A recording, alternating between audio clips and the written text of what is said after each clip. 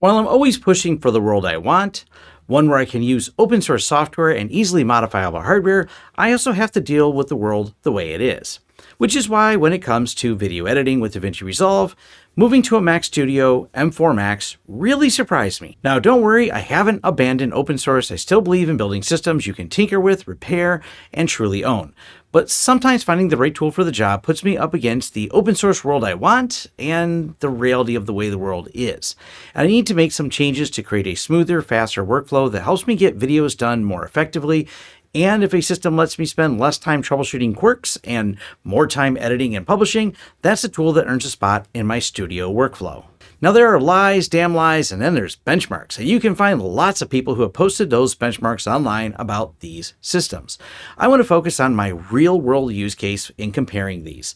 My Threadripper Pro 3955WX that has 64 gigs of memory and Nvidia A6000 with 48 gigs of VRAM is very fast. And I mean like really fast. But comparing my real-world performance of that system using a Mac Studio M4 with 14 CPU cores and 32 GPU cores running Davinci Resolve tells a different story, especially when you factor in the responsiveness, thermals, wattage, renders, and cost. Now, I will first point out that I do my own rating, some of my own stunts, and definitely my own editing. My editing is pretty simple, basic 4K workflow with all the videos living on TrueNAS. To make this test as fair as possible, I loaded the two systems up with exactly the same project, which means it's edited exactly the same video with the same files being pulled from the same NAS at the same speed, just a 10 gig connection.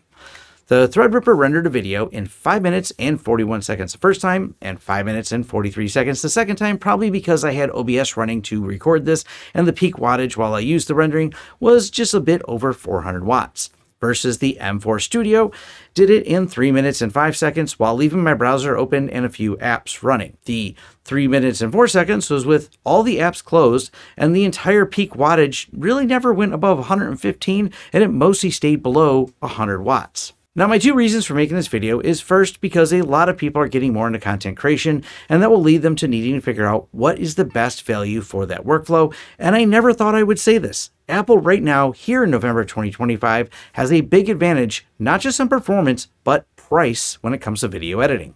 The second reason, and maybe I'm overthinking this, is that I know some people are going to ask if using a Mac means I've gone all in on the Apple ecosystem. The short answer is, not really. I'm only using it for video editing and occasionally my little M1 Mac Air because I hate using my phone to reply to messages, and this is very portable and has good battery life. One day I'd love to get Linux on it, but that's a project for another day.